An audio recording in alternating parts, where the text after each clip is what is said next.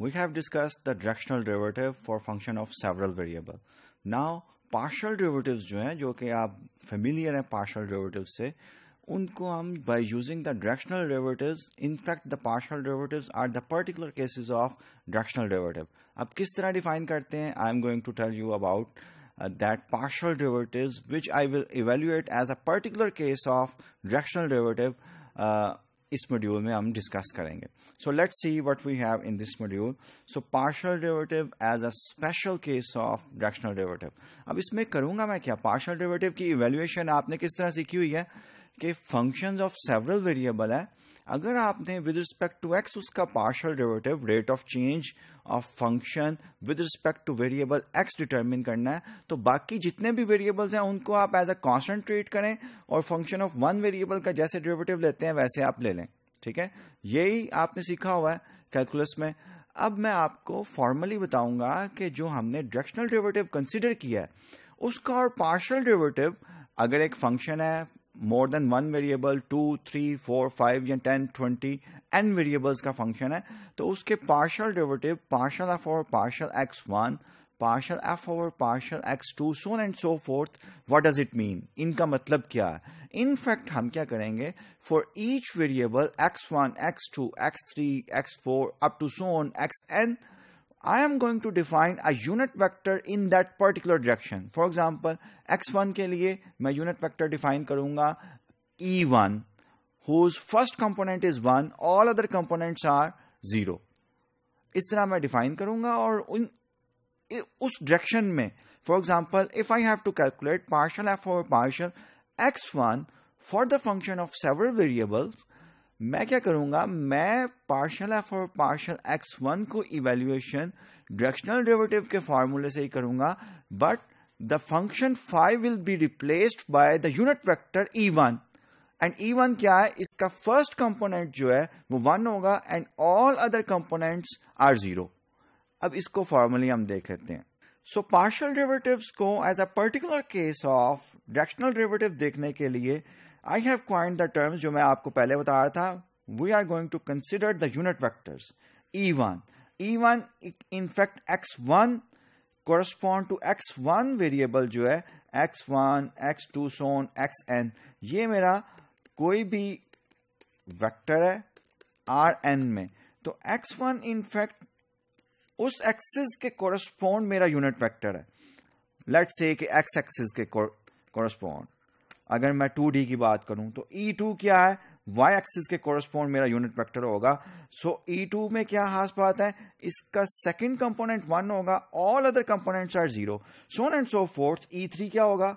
E3 will be 0, 0, 1. Third component 1 होगा and all other components are 0, so on and so fourth.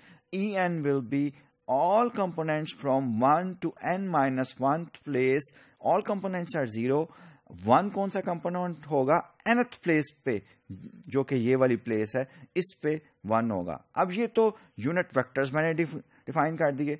अब अगर मैंने partial F over partial x1 define करना है तो मैं क्या करूंगा? Limit t approaches to 0 f of x plus t e1 जो यूनिट वेक्टर है, e1 minus F of x over t, इसकी लिमिट जो है वो इवेल्युएट किया करूंगा, so on and so fourth. If I have to evaluate partial F और partial x2, I will do here e1 की जगह रिप्लेस करूंगा मैं e2 से, e3, e4, so on and so fourth. Since x and x plus tei differ only in the ith coordinate, so partial fx over partial ei is called the partial derivative of f with respect to the variable ith. यहाँ पे ith मेरा unit vector है, तो ith component के along vector x के partial derivative मैं इस तरह डिफाइन करूंगा. It is also denoted by partial F x और पार्शियल एक्स आई, पार्शियल डेरिवेटिव की, जिससे आप फेमिलियर हैं. For example function of 2 variable है x एंड y, तो partial derivative with respect to x के लिए आप पार्शियल एफ और पार्शियल x नोट करते हैं, लिखते हैं, और इसको एब्रीवेशन में एफ एक्स, एफ का सबस्क्रिप्ट x, ये भी हम लिखते हैं, जो कि यहाँ पे इसी तरह बताया हुआ है. So the partial derivative of f with respect to component x1 is denoted by f subscript xi, f of x, and it is in fact the limit of this thing. Limit t approaches to 0, f of x1 plus t, all other components are same, minus f of x1, x2, so on and so forth, xn divided by t. And if this limit exists, we say that partial derivative exists, और इस limit की जो value होगी वही partial derivative की value होगी at a particular point x equals x naught, let's say. F of xi, partial derivative, partial f over partial xi in fact define कर रहे हैं. Of course, ith component पे जो है वो change होगा, xi plus t, all other components are the same, and we are once again going to evaluate that particular limit. If the limit exists, then we will say that partial derivative exists. So partial f or partial xn, similarly ये क्या होगा, abbreviation इसकी ये है f subscript xn, और by definition nth component जो है उस पे xn plus t होगा. All components will be the same if the limit exists. बार बार मैं कह रहा हूं if the limit exists. If we write x equals xy, 2D का case, very familiar case, then we denote the partial derivative accordingly. Partial f और partial x उसको इस तरह denote करते हैं, partial f और partial y उसको इस तरह denote करते हैं, and indeed these partial derivatives are the limits of that functions which could be treated as function of one variable. इनको हम बहुत frequently next modules में जो है वो use किया करूंगा मैं. It can be seen from these definition that to compute partial xi, partial derivative with respect to xi, we simply differentiate f with respect to xi according to the rules for ordinary differentiation while treating the other variables constant. ठीक है, ये definition से बहुत clear है और यही rule आपको पता है. Let this is the function. इसका directional derivative हमने निकाला था, अब इसके partial derivative निकालते हैं by using the definition of directional derivative. Phi हमारा, if I am going to calculate partial f और partial x, तो मेरा phi क्या होगा, E1 के equal होगा, और E1 यहाँ पे 3D के केस में क्या होगा, 1 0 0. ओके, सो phi 1 मेरा क्या होगा, 1, phi 2 क्या होगा, 0, phi 3 भी क्या होगा, 0.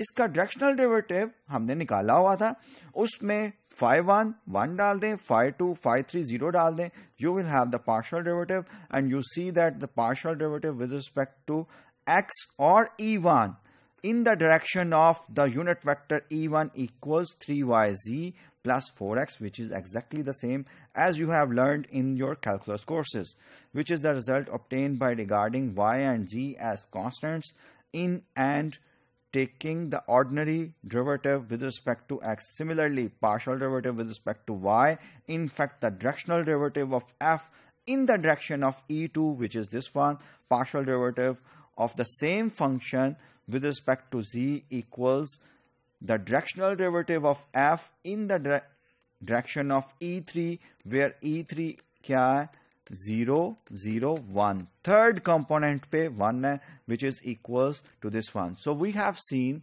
the partial derivatives as a particular cases of directional derivative. और आप ये notice करेंगे कि calculus के courses में जो आपने definitions की हैं उन्हीं को ही हम डिस्कस कर रहे हैं, लेकिन एक फ्रेमवर्क जो है वो जनरलाइज्ड फ्रेमवर्क में चीज़ों को डिस्कस कर रहे हैं, because we are no more restricted towards the 2-dimensional space or 3-dimensional space. We are discussing functions of n variables, and n could be any positive number, could be 10, could be 10,000 or 10 million, whatever it is, but it is finite and positive number.